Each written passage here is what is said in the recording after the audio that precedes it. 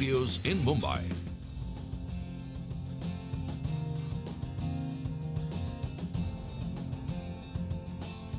Good morning, hello and welcome to a fresh new edition of Bazaar Morning Call. We are coming to you from the CNBC-TV18 Motilal Oswal studios. I'm Prashant. With me, as always, my colleagues Sonia and Nigel. Good morning, guys. Morning. Hi, morning. Morning, Nigel. It looks like it's going to be a tough start, right? I mean, it has been for the last many weeks, but given the global setup, given what's happened with the FIQs, the selling, etc., it doesn't look that great. I mean, it looks actually quite bad, right? Yeah. Because we were talking about a Fed pivot. Yeah. There is a pivot, but it's not to being dovish. It's perhaps being too hawkish, right? I mean, and I think that is the worrisome thing for markets, really. Let's just quickly run you through what matters, right? So it's risk-off environment globally, no doubt about it. We saw sharp cuts on Friday. The Nasdaq was down 1.7%. The S&P lost a little less than that. Well, this is the lesser of the worry, the cut in the equity market. Look at what happened to two other things. One is the yield, the 10-year yield, which is now nearly at 4%, 3.94 or so. And it looks like it perhaps will push higher the way it's closed. We got the weekly closes that we have. The other thing is the dollar. The dollar index now saw a large move on Friday, about 0.6, 0.65%, and it's past the 105 level. You know, 2 weeks back, we were looking at sub 104 kind of levels, and we are now past 105 levels. And that is what data has really done. Talking about data, we got more data on Friday. The US PCE number, which added fuel to the hawkish Fed fire. Numbers were big beat as compared to expectations. The inflation component was also pretty sort of hawkish, at least will be perceived to be hawkish. And speakers who were part of the Fed speakers were quick to respond. I mean, I saw three sort of voting members of the FOMC come out and say that inflation remains at critically high levels and there is a lot more heavy lifting to do before we can say that the job is done. And I think this is the worry which people are watching very closely. Now, two other things, right? Amidst all of this, started, by the way, all of this kind of re-pivot, as I said, to being more hawkish and not dovish, started with the jobs data. But since the jobs data, we have the CPI, the PPI, the PCE, the PMI numbers, and a few other things. And all of this has resulted to the market pricing of the Fed peak rate now being at 5.42%. You know, this is about 40, 50 basis points. This has moved up 50 basis points, you know, in the last a little over the last 1 month or so. So this is important. Not just the peak rate has gone up, which is basically how high the Fed will go and then stop, but market expectations of the rate cuts have also gone down. So pre the Friday data, the latest data, markets were expecting that the Fed will cut rates by 34 basis points in the second half, late in 2023. That has now dropped from 34 to 25 basis points. So the high is becoming higher and the cuts are becoming shallower. That's the market impact. Now, where does this leave us? I mean, the setup is clearly negative, right? I mean, you need the dollar lower for emerging markets to do well, not higher. You got yields, I mean, market interest rates in the US, not at 5%, you need it lower. And that is an adversarial global situation that we find ourselves. So the Nifty, to start with, is now, I think, sort of by and large approaching the budget day low. I guess it's a matter of time. 17,465 is where we left off, a 0.25% lower. The budget day low is 17,353. I mean, it doesn't necessarily have to be a sharp one-way kind of a cut, even though the open perhaps will suggest that this morning. But inevitably, I think that becomes the kind of near-term pivot to watch out for. Who would have thought we crossed the upper end of the budget day range, and now we are retesting the lower end of that day. Below the 17,353 level, the 20-month moving average for the Nifty comes into play, which is not very far away from the budget day low, but that comes in at 17,280. I don't want to put sort of lower levels from here. We'll see how it goes. But 17,280 is the long-term moving average for the Nifty, which becomes important. We are below, of course, the near-term daily, weekly moving average. We're below the 20-weekly moving averages as well. So the 20-month becomes important. In a similar way, for the Bank Nifty, I mean, I think a retest of the 39,600 level becomes, almost inevitable, right? We're 300 points away from there. Below that, the 20-month for the Bank Nifty is a little distance away. That stands at 37,901. I'm not saying we go straight away, but I think important to have some of these numbers in mind. that there is a big gap between where the 39,600 level is, which is the near-term low. I mean, there is the Jan 30th low as well for the Bank Nifty. But after that, you straight are looking at about 2,000 points on the downside in terms of a big pivot or a big support level, which perhaps starts to come in. As I said, the problem is not so much local. The problem, once again, is global, like it was in 2022, like it was in the second half of 2021 as well. The SGX is indicating a flat start. I reckon that perhaps it'll be a little deeper than what the SGX indicates. Sonia, hi. Absolutely. Hi, morning. I think that's the big question, right? The sell-on rally trade, which worked very well all of last fortnight, is something that could continue this week as well. So that's the big question. This market continues to be a sell-on rally. The global handover has been on the weaker side. In fact, I think for the entire week, if you map it, it's been the fourth straight losing week for the US markets, down about 3% last week. And once again, it's all the Fedish, sort of hawkish Fed speak that's really impacting the markets. Prashant was talking about what the prognosis is. Goldman Sachs put out a report where they are predicting 3 more Fed rate hikes over the next 1 year and no cuts at all. So, earlier the narrative was that there could be a cut sometime in the 2023, but that is completely ruled out now after the data and the hawkish tone from the Fed. Now, Brent crude is also back above $83 a barrel, so keep that in mind. The FI selling continues. So FIs have sold in the last 3 trading sessions alone about 3,460 odd crores, and on Friday there was big selling of almost 1,500 crores. The Nifty lost about 2.5% last week. It's down for 6 straight days. So even if there is a mild pullback, at some point a pullback will come. Even if it does come, the narrative is that it could get sold into. So some caution perhaps is needed even in this week. In that context, a lot of global data to watch out for through the course of the next few days. You have the US durable goods orders, you have the ISM manufacturing survey and the consumer confidence index. All of these data points will give an indication of whether, there's more hawkishness to come from the Fed or not. But give and take everything, it's a bearish view on the market. And even if there are pullbacks, they could be A, unconvincing, and B, they could get sold into as well. Well, that's right. Sonia, besides the equity markets, I'm looking at the other cues that came in from the global markets, and the bond yields, well, they moved up. The dollar index is higher than what we left off on Friday. And the other factor is that Brent crude prices as well have perked up a little bit because of fears that supply restrictions could be again coming to fore, given that Russia is talking about some bit of supply cut. So that's a bit of an issue. So all those 3 data points, they're negative for equities. How is trade set up this morning? Well, the bulls will hope to defend the 200 DMA as well as the budget lows. They're pretty much very close to each other, both for the Nifty and the Nifty Bank, and we'll get to that in just a bit. At higher levels, the Nifty is prone to selling. We'll get to that level as well. But what's encouraging for me is last week there were first signs that maybe the broader markets could hold their ground.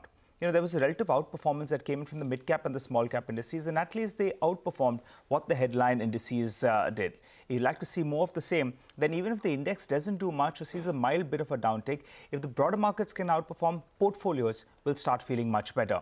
What did the FIs do in the FNO market? Well, they're net short on the index and they unwound closer on 2,500 long contracts. So the short position goes up to around 82% odd. On the option side, you're not getting any big direction. They bought more calls than puts. The problem is they're writing calls very, very aggressively. 17,600 call, 17,700 call. Between them, they added closer to around 80 lakh shares odd, telling you that, in fact, they believe that higher levels are not coming. And going by that 17,600 odd call, you add 50 rupees out there, they are working. The bears believe the 17,650 odd level is not going to get broken on the upside. So they're looking to defend that level. And if you want to get a sense in terms of the bearish sentiment, the highest open interest on the call side is at around 17,600 call. That's closer to 1 crore shares out there. On the downside, though, the put, well, that's only around 50 lakh shares odd. So those writers, they are expecting the 17,600 odd level not to get broken, 17,650 or thereabouts. So that's important as well. Let's get straight to the levels then. 17,650 on the upside will be met with some supply. On the Nifty Bank, 40,500 odd, and the budget day lows. For the Nifty Bank, the 200 DMA is a little lower than that, 200 points lower. But otherwise, the budget lows is going to be very, very important. We're likely to start off a little bit weakish, but the first breach of those levels will be met with some buying. Sustainability is going to be very, very important. So keep that in mind. I mean, the problem, Nigel, is that it's not as if here earnings are looking super strong or anything, right? I mean, that's the other thing. That's the other leg. The local leg is also not, I mean, it's not, I mean, a lot of people have asked me whether things are looking very bearish. I would say it's not looking very bearish locally speaking. I mean, it's still more of a global kind of a problem. But, I mean, you're not getting that help, that trigger, that spark from local earnings as well, as we've been pointing out as well. And just to give you an example on that, there's a report suggesting that Bajaj Auto is going to be cutting its production by 25% because of the weakness that we've seen in the export markets, especially with Nigeria and the devaluation of the currency. So I take your point. I mean, demand continues to be a concern, whether global or local, right? And you're seeing large companies cut production. I guess that would impact as well. Yeah, on the global factor, the metal index gave you a perfect view on Friday. You know, there was no company-specific news that came in, but the metal index was down, I think, 2.5–3% odd. And for this month, it's down 15%. So that's telling you the fear of the global slowdown. And on the domestic part, Prashant, you have said this numerous times. The EPS may not come about that we're working with. So that's one risk. And the other problem is, will we have a favorable monsoon? You know, we have had 4 straight good ones. We have never had 5. So hopefully we break that jinx. But that's the other bit of a niggling worry in the next few months. 3 La Ninas and now perhaps a El Nino, right? As we were talking about. No, absolutely. But you know, that's the market for you, right? I mean, never a straight line. It's always 2 up, 2 down. But you know, gradually but surely you do move higher. So while we talk about the day-to-day, I mean, if you are, of course, in the market looking at portfolio stocks, own good quality stocks, I mean, I think you should stay focused on the long run. I just wanted to say that here, amidst all of this gloom and doom, which, of course, also is part of life. Well, before we start, let me quickly tell you what is lined up here in the first half hour of the show. We will get you updates from markets across the globe. Ed Yardini, if Yardini Research, will join us to discuss the global trade setup. Later, our research team will bring you CNBC-TV18's list of top 10 stocks for the day.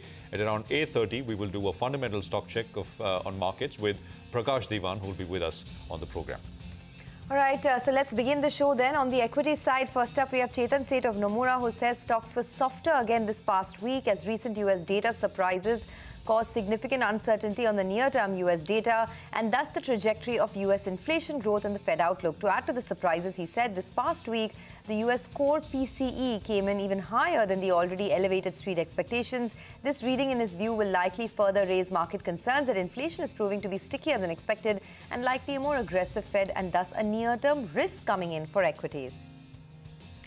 All right, so money market views as well. B. Prasanna of ICICI Bank says, as activity data in the US continued to surprise on the upside, terminal rate and front-end yield curves were repriced higher, triggering broad-based dollar strength. He says the rupee was supported by improved external outlook owing to healthy services export, might now trade with weakening bias against the dollar, calling EM currencies. He expects the dollar INR to trade in a range of between 82.4 to 83.4 to a dollar, with likely RBI intervention to keep it within the range.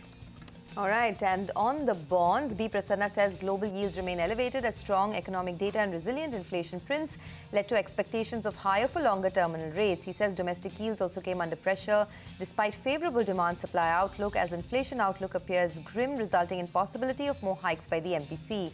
He expects bonds to trade cautiously with the 10-year benchmark bond yield ranging between 7.3 to 7.5%.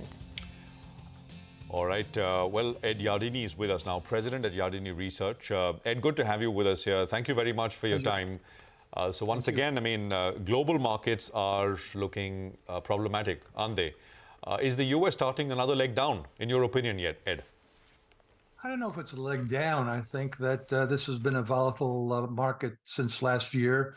Last year, we had a bear market. I still think the October 12th low was the low in that bear market. I think we're in a bull market, but it's not going to be a V-shaped bull market, more like a U-shaped, probably mostly because stocks aren't exactly cheap. But to answer your question directly, I think what really has changed during February is a perception that instead of arguing over soft landing versus hard landing, we have to now consider no landing.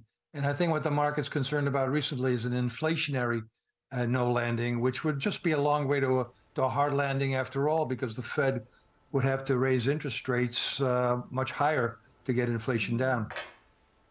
So what do you think, Ed, is the end game for this in terms of what the equity market participants should expect? if interest rates are moving higher, if there is a recession coming through, growth is slowing down, do you think that equity markets have priced most of that in already, or do you think there's more to go on the downside, especially for a market like India? Yeah, well, in the U.S., we're down just below our 50-day moving average. It's not going to take much more of a fall to get to the 200-day moving average. My thinking is that we're going to see quite a bit of volatility around the world, including India, mostly because the Fed is driving concerns about still higher interest rates. Look, the Fed has made it very clear they're not even thinking about lowering interest rates. So I don't know why the market continues to try to figure out when rates are coming down. I think at this point, we just have to figure out the terminal rate. And I still think it might be 5.25%, though the markets are at 5.4%. But whatever it is, I think it's going to happen pretty soon. And then I think it's going to stay there, which is going to keep the markets, I think, under some lid pressure from the fact that you can get some pretty good return in the money markets. All right. Hi, Mr. Yardney. Good morning. In the past, you've said that long-term investors who are looking at emerging markets, they'd rather be in India than China. Do you hold on to that view? And do you think bulk of that China reopening trade has played out?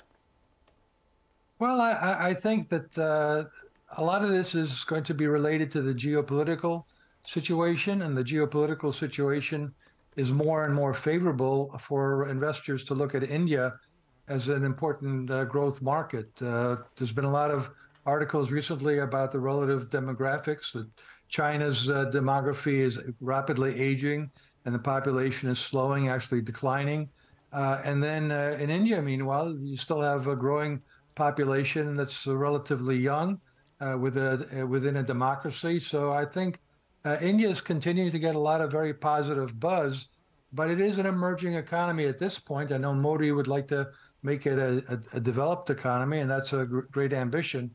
But I think at this point, as an emerging market, it gets buffeted around by what the Fed's doing and what the dollar's doing. So as you folks said, concerns about the Fed having to raise rates some more have caused the dollar to go up, which is not a good environment for emerging markets. Well, we will leave it at that, Ed. Thanks a lot for giving us a quick take on what the global setup is looking like. Not looking very good at the moment, of course, but let's see how things progress from here. So we do have a weak global handover, and our own markets have also been under pressure. What does that mean for individual stocks? We'll take a quick commercial break. On the other side of the break, our entire team will be with us to help us prep for the trading day. Stay tuned.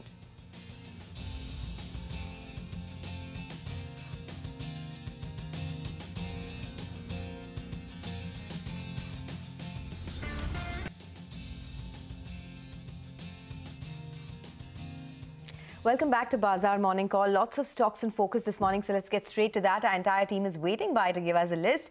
And Paytm could be one of the big movers in trade this morning. Reema's here to tell us why. Reema, over to you. Thanks so much for that. So there are two sets of news for Paytm. The first one is Ant Financial, which owns Alibaba, is looking to further sell stake in the company. Now, as of December end, Alibaba or Ant Financial had a 25% stake. In the month of January, they did a block deal and they sold 3%. So currently, they have about a 22% stake according to our understanding. And according to Bloomberg, they're looking to further sell stake. So that's news number one. The second one is Sunil Bharti Mittal is looking to acquire some stake in Paytm with the eventual aim that he will merge his holding in Paytm with Airtel Payments Bank. So that's that's the second bit of news. The reports do say that the talks are in early stage and Airtel and Paytm may not reach a deal. In fact, Macquarie is also concurring with that because they say that Paytm Payments Bank is currently banned from onboarding new customers. So any deal, any acquisition which results in onboarding of new customers will not be allowed by the RBI, and therefore until the time RBI revokes the ban on Paytm onboarding new customers, the Paytm Airtel deal, according to Macquarie, is unlikely to happen. In fact, Paytm also, in a response to CNBC-TV18, refutes this. They're saying we don't comment on market speculation, but we're not involved in any such discussions. Our focus remains on strong organic growth. Back to you. All right, thanks a lot for that. So Paytm, let's see, although they have refuted this deal, but the stock could be in focus this morning. The other stock that we're looking at on the upside is Tube Investments. Now, the company has announced to the exchanges that their subsidiary TI Clean Mobility will be raising 3,000 crores by March of 2024 in order to expand their electric vehicle business. Now, Tube Investments has already contributed 639 crores to this through equities and ICDs. The other news is that multiple private equity fund, SBI and other co-investors will put together an investment of 1,200 crores. So Tube Investments along with private equity firms will together raise 3,000 crores by March of 2024. Very positive news flow coming in. They're looking to expand their presence in EVs through both the organic as well as the inorganic route. The focus is on EV three-wheelers, tractors and heavy commercial vehicles. But I also want to mention that the stock has had its fair share of an up move. If you pull up a one-month chart, you'll notice that the stock has gone from 1,500 all the way to 2,550 in the last 1 year. Sorry, not 1 month, in the last 1 year. So, you know, it's sort of seen a big up move, but now this news flow is a big positive for them. Got it, Sonia. Thanks a lot for that. Well, let's hop across to Vivek. He's here to tell us about Adani Ports. Morning, Vivek.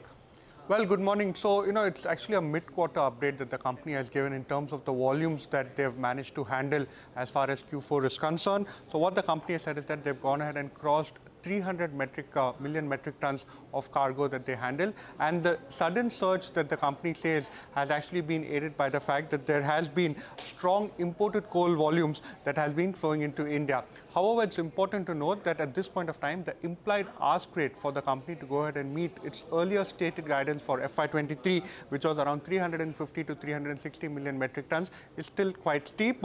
Analysts estimate that it could be closer to the 330 to 340 million metric tons as far as what they could achieve in Q4. Okay, thanks a lot for that. Well, I'm also watching out for a lot of the auto stocks as the reports come through on what to expect from the auto numbers in the month of February. And the space to look at is the commercial vehicle space. So the numbers are expected to be quite good, and hence Tata Motors is on my radar. Now, there's a lot of pre-buying of commercial vehicles that has taken place in the month of February. This is because prices are expected to rise about 3 to 4% from April post the implementation of the new driving emission norms. And because of this pre-buying, the industry as a whole, both Tata Motors and Ashok Leyland along with Eicher Motors, have seen a big surge in commercial vehicle sales, and hence I'm going with green for all of those stocks. Nomura put out a note where they expect the industry, the MHCV industry volumes to rise by 25% year on year in February of 2023. So this entire pocket could be in focus. All right, Sonia, thanks very much for that. Well, more stocks with news flow. Ekta's got that list. She's joining in. Ekta, good morning. Thanks for that. I'll start with Pfizer. I expect that stock to be in the green because they've completed the sale of their Thane business undertaking to Vidhi Research for 178 crores. And SpiceJet is the other one that I'll be tracking because the board meet is on 27th, which is today. And it was, remember, adjourned from the 24th of Feb. They will be mulling allotting equity shares on a preferential basis. So these two stocks will be on my radar. Okay, all right. Ekta, thanks a lot for that. Well, Sonia, coming across to you yet again, you're tracking Interglobe Aviation. So there's some negative news on Interglobe Aviation. So I'm going with red over there. Now, there are reports that more than 50 planes of Indigo and Go First have been grounded because of Pratt & Whitney's engine woes. Now, this is because of persisting supply chain issues, because of which they have to change their strategy now. So Interglobe Aviation is exploring various options. They're looking at slowing down their redeliveries through some lease extensions. They're exploring the reinduction of aircrafts into the fleet. They're evaluating the wet lease options as well within the regulatory guidelines. So because of these supply chain issues and the grounding of aircrafts, I'm going with red for Interglobe Aviation today. All right, so Indigo in focus, although, I mean, passenger footfalls at airports, etc., are through the roof, right? I mean, so that's the other thing. So you need more planes, not less. Well, Vivek is standing by. He's got IRB Infra and NBCC on his radar. Vivek, hi, morning. Well, that's right. So a couple of infra companies are bagging projects. So IRB Infra, the company has got the letter of award as far as project upgradation for NH27 in Gujarat is concerned. The total project cost stands at over 2,132 crore, and with this, the order book of the company has now increased to 20,892 crore. NBCC2, some positive news flow coming in there. The company has been appointed as the project management consultancy for an Ahmedabad-based project, and the project value is at around 350 crore. All right. Well, thanks a lot for that. A lot of stocks in focus. Here's a quick recap. Stocks with positive news flow. Paytm, Bharti Airtel, Tube Investments, Tata Motors, Adani Ports, Pfizer, Lemon Tree Hotels, SpiceJet, IRB Infra and NBCC. While the only stock with negative news flow is Interglobe Aviation. But let's get a quick handle on what's happening in the world of commodities. Brent crude is back above $83 a barrel, although it's been quiet in the last few days. Manisha Gupta is joining in for a roundup of all the action there. Manisha, over to you. Thank you for that, Sonia. Well, the last couple of weeks weren't so great for the crude oil prices, but we are trading at almost a percentage point higher right now. While the rising inventories in US is one part of it, but on the other side, the markets are concerned about the Russian planning to cut crude exports from the Western port, which is up by 25%. Russia also is cutting 5% from the month of March in sense of exports there. So those are the concerns there. But as everybody is talking about the last 1 year as Russia invaded Ukraine, since then, from those kind of highs, we've seen the crude oil prices come off by nearly 15%. And there is a JP Morgan report which says that they are expecting the crude oil prices to drift lower from here. And for the next couple of months, they are expecting the prices to come into mid-70s as well. Well, that's about crude, but we have seen a lot of pressure come in for the copper prices also. It is still trading below $4 per pound. The copper prices right now are trading at a 2-month lows right now. There are mixed economic readings from China that has been weighing on metals, and the lower inventories in US, Europe that is supporting the markets as well. But until the demand catches up from China, the markets are anticipating that some more profit taking could actually continue in case of precious metals and base metals as well. All right, Manisha, thank you very much for that. The commodities in focus. We'll take a very quick break here. Up next, Prakash Devan will join in for some fundamental stock analysis. Later, we'll also have the management of Ethos, luxury watches in focus. We discussed their third quarter performance, which has been great, and the business outlook going forward as well. Stay tuned for those conversations.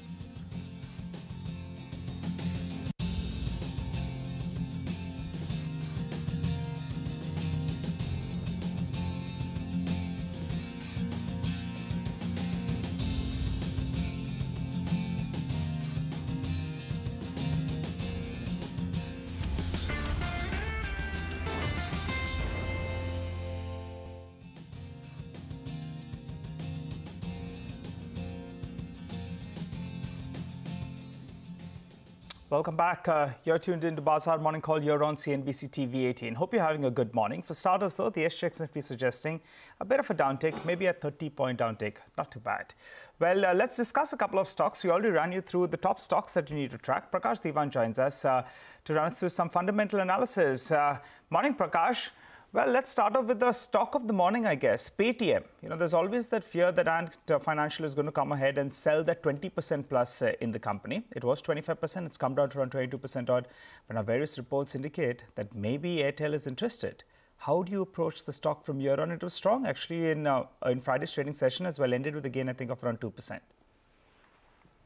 Good morning, Nigel. So, this is a classic example of people wanting to clutch on to any positive news that comes through in a stock that's been hammered so badly, for the simple reason that the fundamentals never supported the price levels, and now that it has corrected, everybody is very clearly awaiting the fact that there could be some value, is scratching the bottom and saying, okay, where is it that it could see some sparkles of turnaround. There is a lot of stuff that's happening beyond just the payment core business, and that the ancillary businesses, the POS business, for example, is something they've talked about in the last call, doing well. There could be some sort of adjacencies which can start contributing to a revenue buildup, which can eventually lead to profitability. But all of that is in the long run. There's nothing which is immediate, and you'll probably start seeing it in the next quarterly earnings, right? And this news flow on Airtel wanting to do something in terms of merging its payment bank with Paytm. I mean, I think Airtel itself has had, actually, it's been a non-starter for them. I mean, they've struggled with scaling it up or broad-basing any kind of a usage. There have been some sparks at times, but it's just been a flash in the pan. So, and I think there are a lot of restrictions to Airtel's payment bank from the regulator's perspective also. So there's a lot that needs to get sorted out before that happens. This could probably be a financial investment from the promoters of Airtel, just because everybody, like everybody else, they're seeing value at this lower levels. But I would still be a bit cautious, wait for things to really pan out, develop, and then commit money. Okay, so you're cautious on Paytm, got that. The other stock I want to talk to you about was Tube Investments. I know you tracked this stock very closely and it's had a very good run. I mean, it's gone from 1,500 to 2,550 in the last 1 year. Now there's a big investment in the electric vehicle piece for them. Do you think there's more upsides in the stock from these levels? Good morning, Sonia. So you're right. From the last 5 years, if you see the way TI has morphed itself post getting some of the businesses out of the core area, it's always been a very wonderfully run business, and it still kind of notches up 25% plus ROEs, which is extremely challenging in an environment where you're in an engineering business.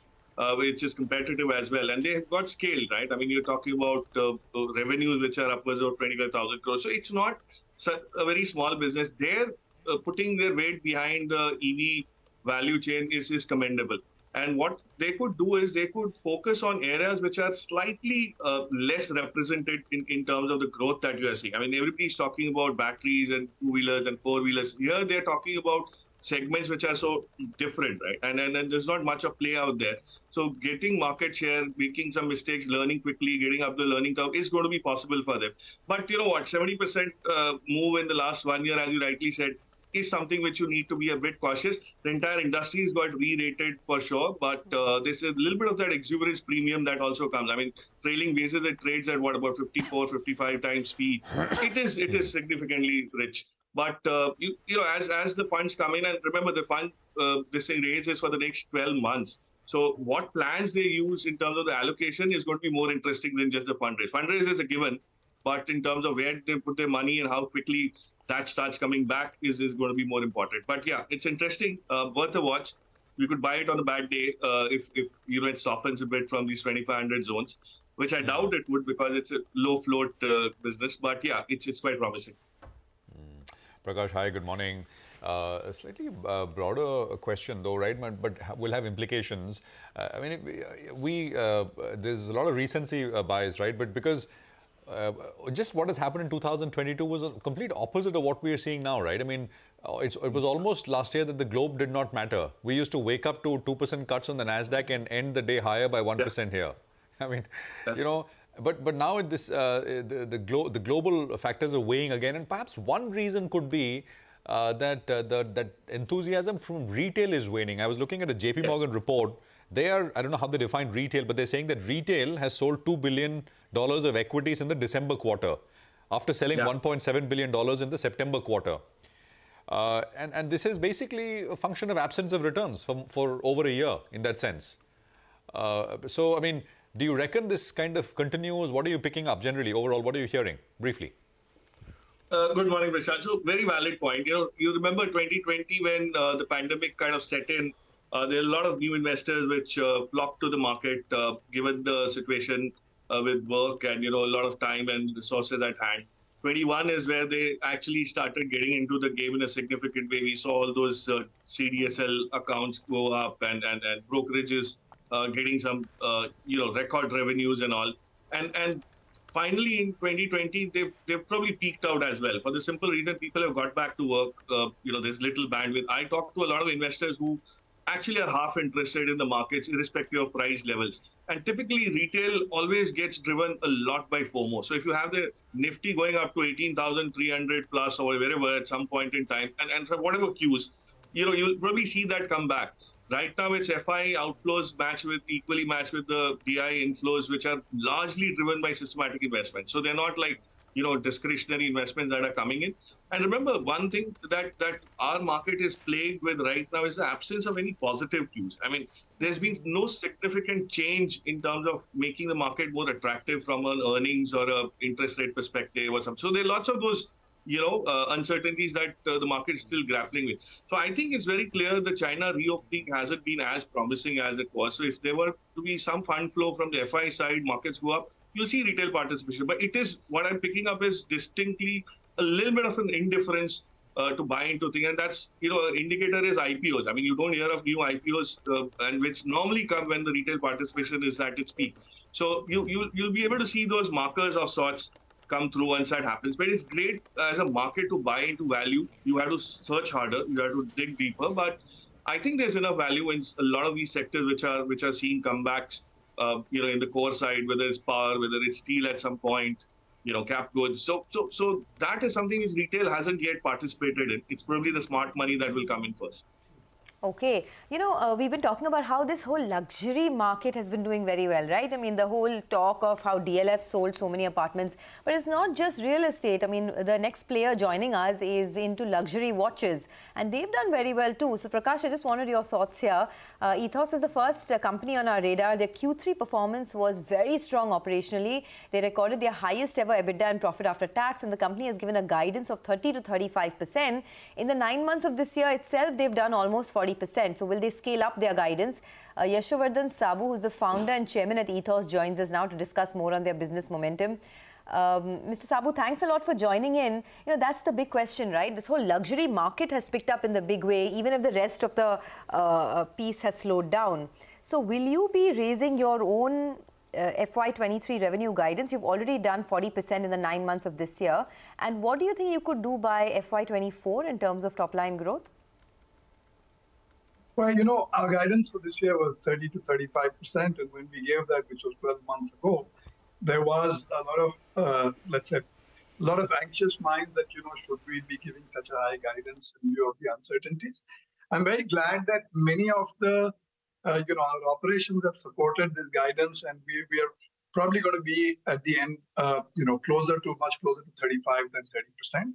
I wouldn't really go up more because remember that the previous year had one quiet quarter, which was quarter one.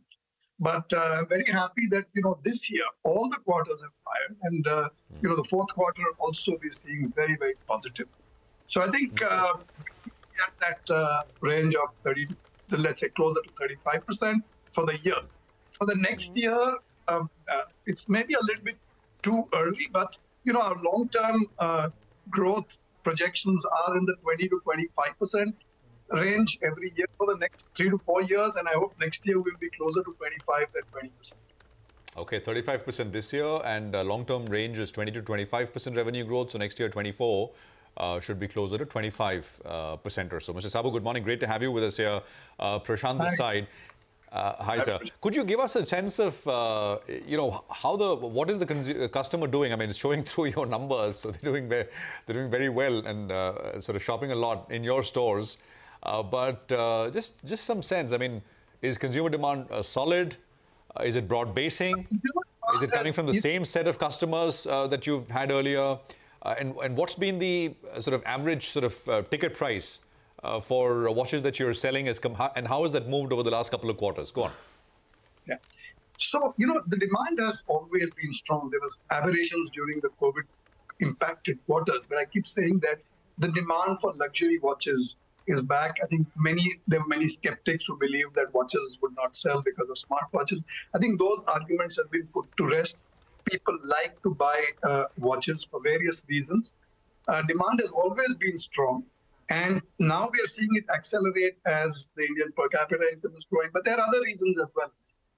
More and more Indians have discovered that watches, for example, the Swiss watches that we represent, are very competitively priced in India. Indian prices are competitive with the rest of the world. And there are a lot of other advantages to buying in India than buying abroad. Even if you're traveling abroad, a lot of people actually prefer to buy the watches in India because of after-sale service that we offer, because of the papers that are offered. It's all completely legitimate. So while there are people, continuing to buy, we see a shift from buying outside India to buying within India. There are new customers as well. The first-time buyers, the second-time buyers who start to collect watches, who catch the romance and the emotion of buying something that will last for, decades and generations. How many things for men especially, can you buy that you can put on to the next? There's very little, not even a car. You can buy property and you can buy a nice watch, which will, if you buy it correctly and you keep it well, it will retain value. And there is an emotion collecting something that retains value and which you can pass on to your next generation. So I think there's a lot of in buying watches, and I think this is going to be continuing. Right. Good morning, Mr. Sabo. You can buy property and a nice watch if you can afford it, right? I mean, you know, just to give you a feedback, I visited one of your outlets here in Mumbai, and you know, demand was solid. You had a lot of crowd out there, and your staff as well were pretty helpful. So, you know, good on you all on that. And it's and I was accompanying someone, so that's before Sonia got to that point. But Mr. Sabo, it drives me to the next point: the average selling price. I think that was around 1.6 lakh odd. Could you tell us where do you see this number headed? And also, if you're talking about the Indian market, being an attractive market, what's your market share as of now? So in terms of average price, we saw a very sharp increase over the last 4 years, more than doubling over the last 4 years. And this was because consciously we decided to get out of the very, very low price, the low price segment, which was impacted by the smartwatch. The higher price segments is where we've increased our presence, and therefore our average price moved from about 75,000 4 years ago to now about 1.6 lakhs. We still see an evolution of this price, but the increase will be a little bit slower. We expect an increase of 5 to 7% every year, perhaps 8 or 9%. We believe that the core segment of growth is going to be the price segment between 1 and 5 lakh watches. We're increasing our presence over here. We're going to new cities. And this is the sweet spot. Of course, there is a rising demand in the ultra-luxury segment also, which is the 10 to 20 and above 20 lakh segment. But as I said, the sweet spot is going to be 1 to 5%. Market share, yeah. You asked about market share. I believe our market share in the price segments that we're active in is probably around 18 to 20%. 18 to 20% in the price segment that you compete in, that you offer products. And thank you very much, Mr. Sabo. It's a pleasure. Would have loved to have a longer chat, but we're out of time. But thank you so much for making it here this morning on CNBC TV18. Well, before we slip into a quick break, let me quickly tell you what's lined up in the next half hour of the show. Coming up, Anuj will join in for a quick trade setup. We'll get you the stock picks of the day from our technical and F&O experts. And of course, CNBC TV18 Stock Board will highlight the top stocks to watch out for with significant price action expected. Stay with us.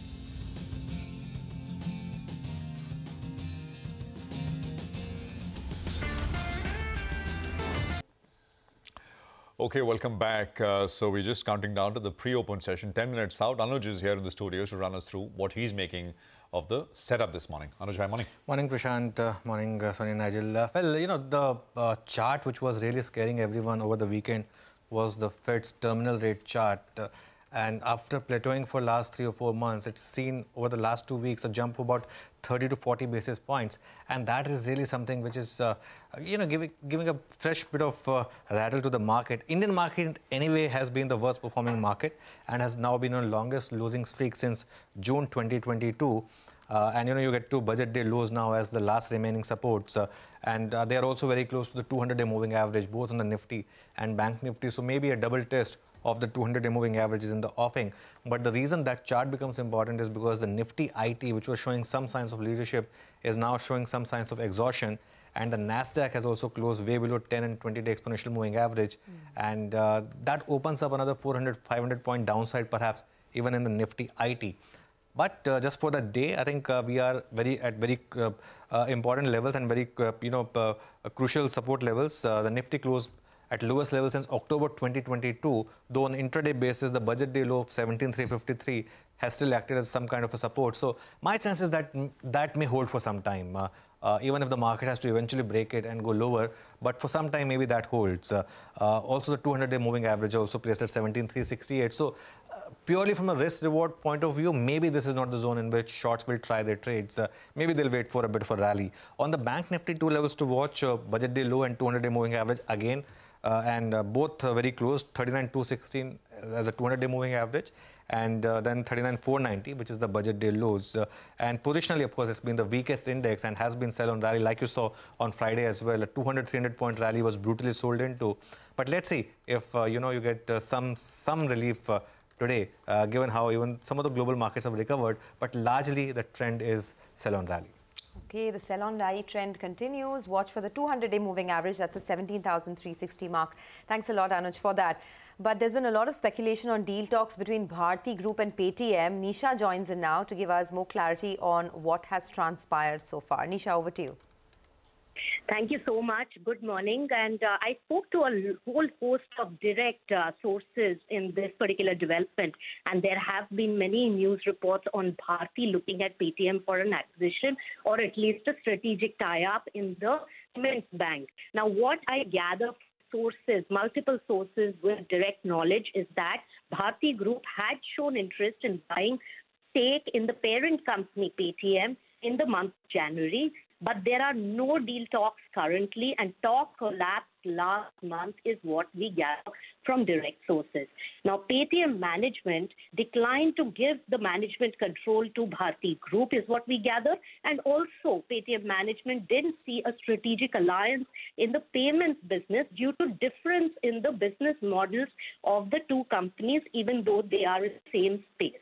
Now, Ant Group, on the other hand, is a single largest shareholder of Paytm. They will have to offload a small amount of stake as per the SEBI norms because they have hit the limit of 25%, and they will be doing it in a stipulated period of time. But one must note that Ant Group as well as SoftBank are two large shareholders in Paytm. Both put together have a substantial stake of 38% stake in Paytm. When we reached out to the companies, Paytm specifically said that they do not comment on market speculation, but they did want to emphasize that they are fully focused on strong organic growth journey and are not involved in any such discussions, while Bharti Enterprises said no comments to market speculation. But the clarity that we're getting is that Bharti Group was interested and had a chat with Paytm for buying out stake in the parent company, but the deals have collapsed and there is nothing on deal talks at the moment as we gather from our direct sources. All right, Nisha, thank you very much. And that's a very timely clarification story which Nisha is getting for our viewers. So there were talks in January. There was an approach made, but those collapsed, as the flashes also say. And there's nothing as of now between Bharti and Paytm. That's what we are putting out in terms of just a straightforward, clean-cut clarification on this particular story. That's important to note. We'll take a quick break here. We'll come back. We have the pre-open, of course, which will be with us. Sudarshan Sukhani and Mitesh will also be with us for some technical trading ideas. Later, we'll have the management of Suzlon Energy. Himanshu Modi of Suzlon will join us to talk about business outlook going forward. Stay tuned.